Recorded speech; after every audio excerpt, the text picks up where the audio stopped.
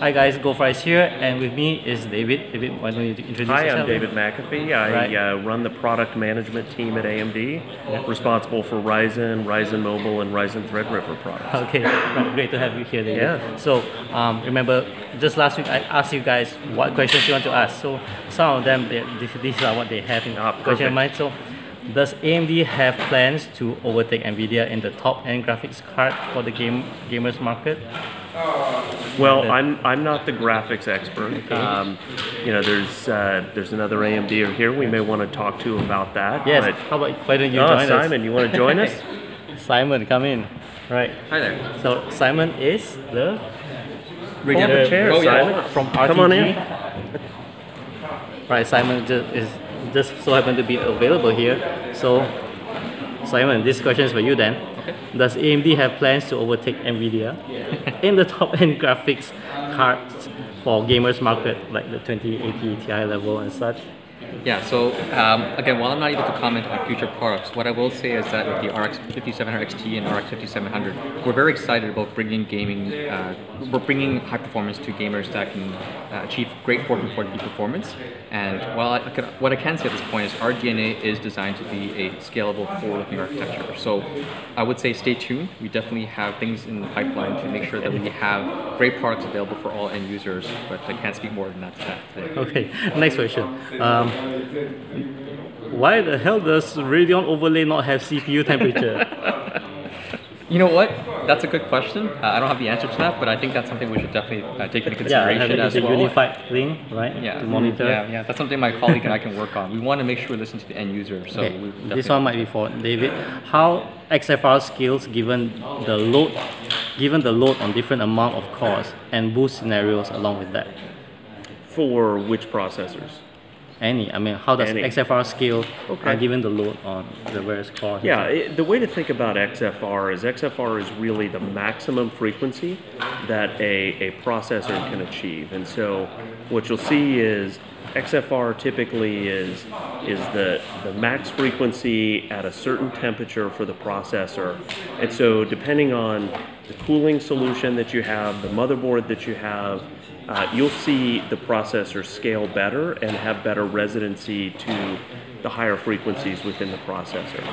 We've seen that an awful lot, both on second and third gen Ryzen processors, that if you invest in a better air cooler or a liquid cooler on the processor, you'll get better residency to the higher XFR frequencies on the platform, and it'll allow you to see better performance overall. Okay, great. Next question is for Simon. So how does Navi's anti-lag work? Perhaps some details with it? Yeah, so I'll see what I can share with what I can say. So it works by essentially looking into our frame queue to ensure that we have that quick responsiveness. So part of the Radeon anti-lag feature does involve looking at how we actually process frames, what frames are in the queue, and ensure that that queue is perhaps cleared and made more efficient so that the end user, upon clicking a mouse, gets that input right into the game and that responsiveness is faster. So I don't know if I can say much more beyond that, but that is part of our secret sauce, I guess. I guess that would be good for them.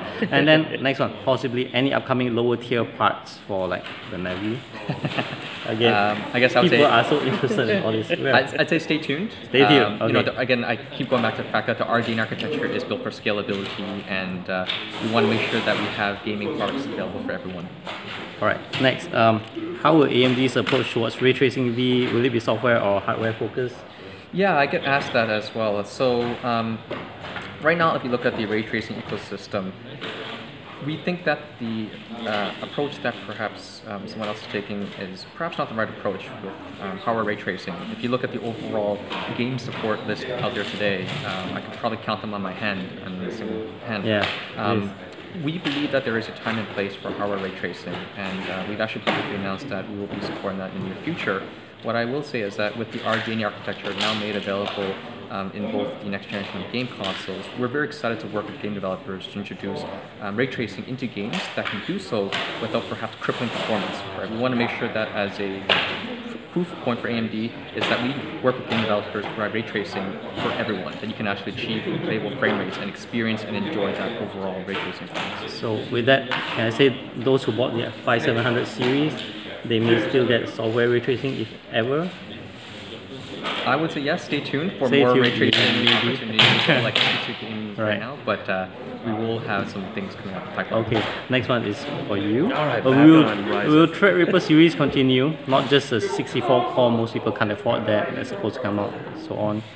And yeah, Will Threadripper continue? Absolutely. yes, I okay. think we are completely committed to the Threadripper family. We want to see many of the benefits that we've talked about with 3rd Gen Ryzen carry over into the Threadripper products as well. So that's another one where you got to stay tuned. More great things More to come on great things to come. Threadripper. All right, AMD.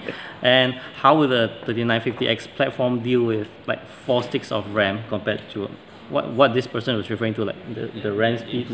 When you run more than 2 sticks, you tend to be unable to hit the higher speed. Well, that's a really good question. I think one of the things that we've done with 3rd generation Ryzen is it is a completely new architecture compared to our 2nd and 1st gen Ryzen processors. So we have a dedicated I/O die, and all of the memory traffic routes through that I/O die. We've taken a lot of care in designing the package substrates and working with the motherboard manufacturers to really optimize that memory layout and routing. And so I think with 3rd gen Ryzen processors, whether it's single DIMM per channel or whether you have two DIMM per channel configurations, you'll be very happy with the memory speeds and the memory overclocking you can get on 3rd gen Ryzen. All right, definitely looking for that. We love playing with RAM, timings, Absolutely. everything. It's a totally different thing from what It is a Intel's different system. animal Totally compared different to 1st ballgame. and I 2nd gen spend a Ryzen. lot of time on that, many hours just to test some RAM again and again, Yeah. do the settings and reboot and all. All right, next question. Let's see. Does the DirectX 11 driver optimization for single core and multi-core cores going to ever improve? Sure it will. Sure it will. And I think, the thing to keep in mind is some of the game titles that are out there, DX11 games, even some of the DX9 games, what those games care about is IPC, or instructions per clock, and effective frequency in those games. And so what you'll see with 3rd gen Ryzen is very big improvements on both of those fronts. Much better IPC, much higher effective frequency in those games. You'll see a substantial uplift in a lot of the older esports titles that'll jump 10, 15, 20% just because of the improvement in IPC and single thread frequency in those game titles. And that's even without doing anything to the DirectX APIs for either of those games. Right, and someone here he says that the legacy drivers collide with Adrenaline. What's your take on that? You're going to have to be more clear about that one with me. I'm not familiar with this one, but Legacy looks like we drivers. have to find it out. Okay. Find out about it some other time. I'm not sure what Yeah. that question is about specifically. Yes. I know that we are committed to. We've had an issue in the past. I will say this: if you rewind the clock to last year, one of the problems that we ran into is our APUs were not supported on the latest releases of the Radeon Adrenaline software, and so somebody who might have a Ryzen APU and might have a Radeon graphics card couldn't always install the latest version of the Adrenaline Yes, software. you had two different softwares. You had two different one softwares. for the APU. I faced that too. Yeah. Right, so now we've lined all that up. Anytime a Radeon software release happens, whether that's a WICL release or whether that's a monthly update, day zero game driver release, APUs and Radeon GPUs will be supported on that same release. And so we'll make sure that you can always run the latest Radeon software on either an APU or a Radeon GPU. Right. That's good news. I faced the problem when I tested the APU. It's like after I put in like a 570, 580, I had to install a totally another driver.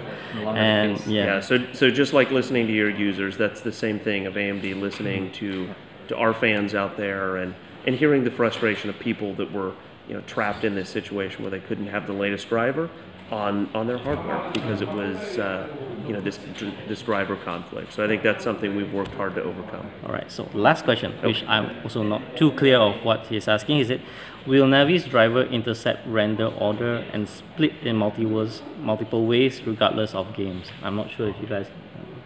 I'm not too sure. Not too sure. Great question.